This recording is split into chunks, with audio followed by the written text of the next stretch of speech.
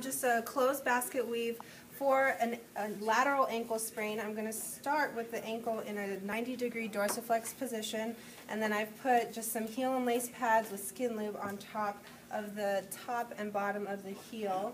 That just protects from any friction or blisters that may happen. I'm going to start with pre-wrap, rolling on the top of the ankle first, wrapping around those heel and lace pads, kind of trying not to get any wrinkles. Make sure you go around every surface with hair. I'm sure you'll appreciate that. You said you didn't want any pre-wrap.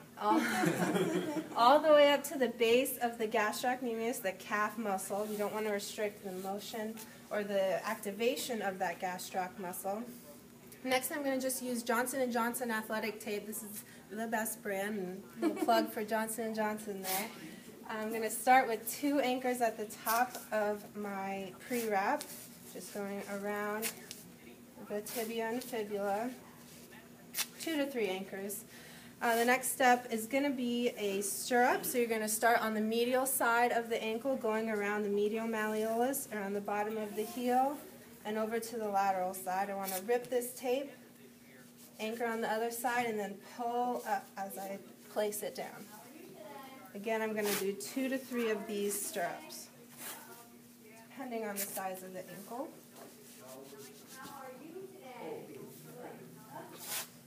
And the last one, overlapping the previous one by half of the tape. Smooth that down and then cover it with some horseshoes around the back of the ankle.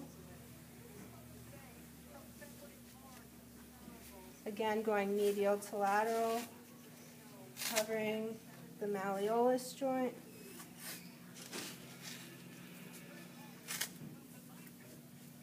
And one more.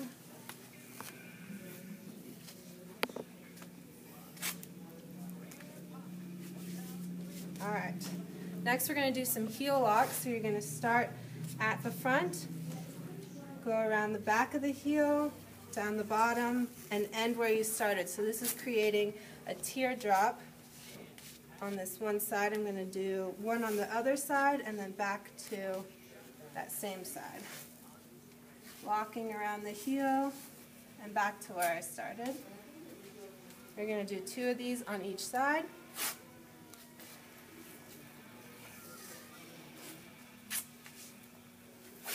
And back to this side. This is like what happens when I get my 17-year-old kid take.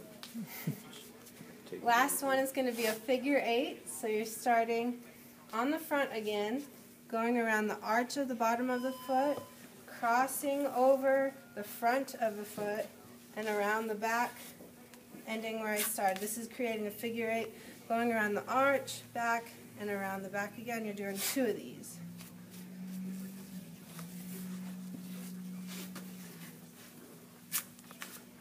Alright, I'm going to make sure everything's laying down flat. Make sure I don't have any holes.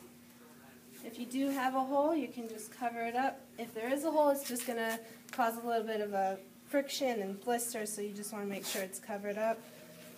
And then cover all your ends, going back up to the top. Make it look pretty.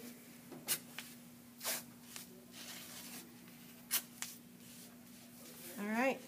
And that's ankle sprain, or an ankle tape for a lateral ankle sprain. You want to make sure that the athlete has good blood flow to the toes, and that when they step down, it doesn't hurt when they have weight bearing on their ankle. Okay, feel okay? Mm-hmm.